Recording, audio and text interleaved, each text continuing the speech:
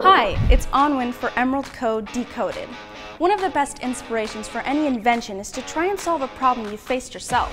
In Emerald Code, my character Lana monitors her anxiety using her anxiety meter she invented herself.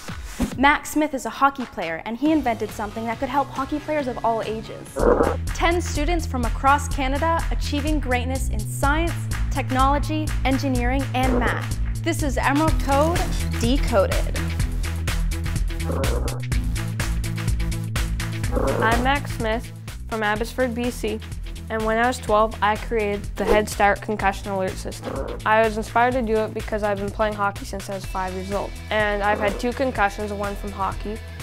And how I got my concussion is I had an impact that caused me to have a minor concussion, and I kept on playing even though I shouldn't have. The next hit, my concussion just got so much worse, and I had to be sent to the hospital and checked up. When I was doing an innovations project in class, I was like, why not help out people like me?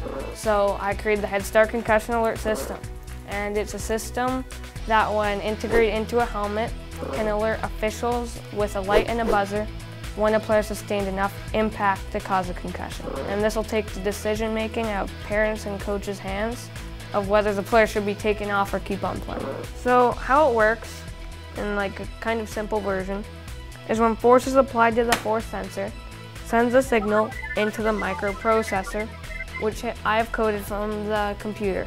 When the signal goes into the microprocessor decides how much force has been applied to the sensor. I coded the microprocessor to set off the light when over 50 grams of force has been applied.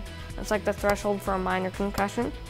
And then I coded it to turn on the buzzer when over 100 grams of force has been applied, and that's the threshold force for a moderate concussion. So my original goal at the Fraser Valley Science Fair was just to get like a bronze or a gold. It's like ranking. When I went to check on my project, there was a gold on it, so I was like, holy, I got a gold. Like, I wasn't even expecting to get bronze. And then at the ceremony, they just called me up and said, you're going to the Canada-wide Science Fair. And I was like, I didn't even expect to like get a bronze. Do you have any advice for others? Keep a log if you're doing science fair, because I kept a really bad log. And when I got to the Canada-wide Science Fair, like I had to retrace my steps from like a year ago and actually like do my log, and that took days and days and days and days. So yeah, keep a good log.